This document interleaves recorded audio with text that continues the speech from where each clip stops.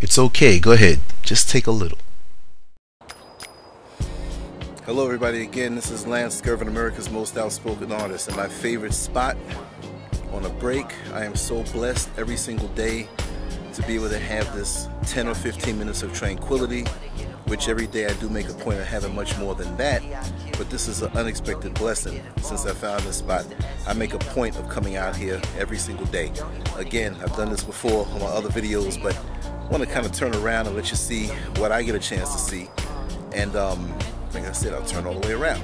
Okay, it's nothing much, but when you leave through the different neighborhoods driving, and the different spirits that come your way, and the different entities that have issues that they try to dump on you, and you have your own light on the inside, it's nice to come out and re-up and recharge on just the simple tranquility, the light from the sun, the elements, nature.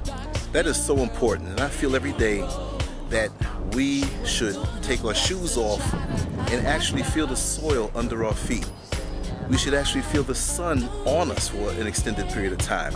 We should also get around nature. It's just a natural magnetic thing to me. This is my opinion.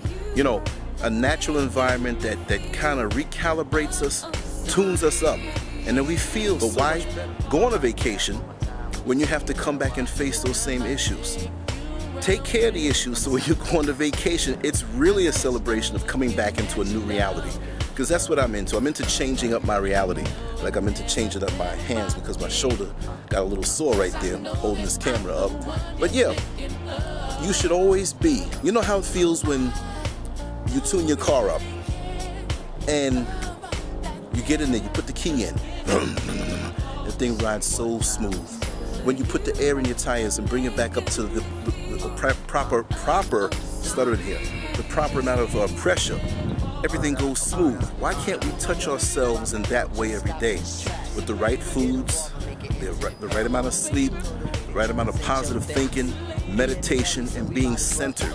So many times out here in this world, we're walking around and we're not really centered. We have our mind somewhere else. And I'm going to go more into that with a writing or another video, because this is a short break. But the more you can keep yourself centered and focused and keep your peace of mind throughout your day, the better your day will go, the more effective you will be during your day, and the more you'll get done enjoyably in your day.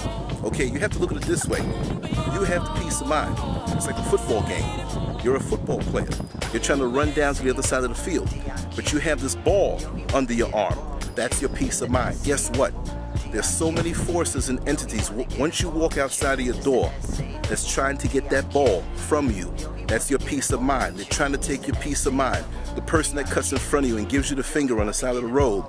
The person that gets smart with you when you're trying to correct the fact that, you know, you already paid your bill and they say that you didn't. Somebody in your own household who doesn't want to clean up after themselves. Your next door neighbor. Who knows? I look at the world in a very positive light, but you also must be aware of the small little energy leaks that come from people trying to rob your peace of mind. Well, I'm going to keep it quick and leave it at that. I'm going to be doing this a whole lot because I love this spot back here. And I love the comments you're leaving. I love the emails, but leave your comments on the message board. Hit me up and let's wrap. I want to talk about a few other things in the next few days. I'm going to be throwing up more videos as time goes by. But you take care. Bye-bye.